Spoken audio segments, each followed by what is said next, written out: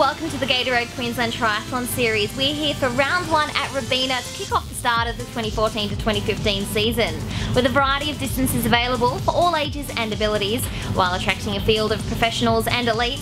It's no wonder why it's now the leading and largest triathlon series in Australia.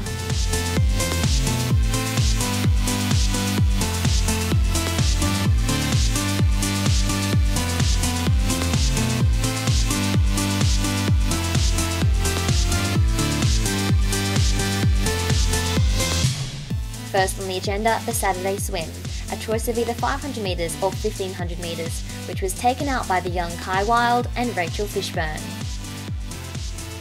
The main event saw athletes keen to get out there and give it their all, starting with the kids' races. Soon followed the Rackley Swimming Enticer race, and the elites leading the sprint distance of a 750 metre swim, 20 km bike and 5 km run.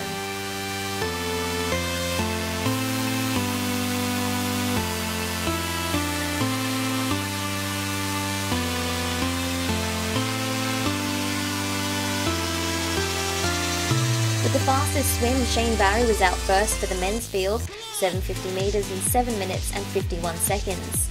And for the women, a super swim by Danielle Di Francesco coming out in 7 minutes and 53 seconds.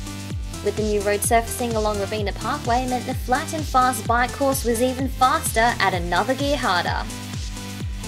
The bike pack just kind of worked all together to catch up to them, and yeah, we all kind of formed a group, but then Ben Cook came through us all and just absolutely dominated the bike, and yeah, just had to chase him down on the run. As Ben Cook destroyed the bike leg in 31 minutes and 46 seconds, Coleman had some catching up to do, but with a running background he came through to take the win in 58 minutes and 10 seconds, along with the fastest 5 km run time in 16 minutes and 31 seconds. I'm really happy with first. It's one place better than last year where I got second with the sprint finish for Calvin. With the fastest female times across all three swim, bike and run legs, Di Francesco came through to take the win in 1 hour, 4 minutes and 30 seconds. I was able to hold it on the bike and extend the lead a little, which I was happy, and then just tried as well as I could on the run, just get to the finish line. Whether it's a competitive individual goal to aim towards, having fun with your mates, or a day out with the family, there's sure to be a race for everyone. Oh, it was good fun. I met up with my new teamies just before the start. Jeff, our swimmer from Redcliffe, and Sarah from the Gold Coast, she's our runner. And we didn't really go out with a plan of attack. We just said, let's go out and have fun and just make sure we recognise each other in the transition. It's pretty important, but it was good fun. It started off with 1 or 2 friends doing the enticers, and then we got on board, and slowly but surely you go from the enticers and take on. You try at least 1 750 QTS standard.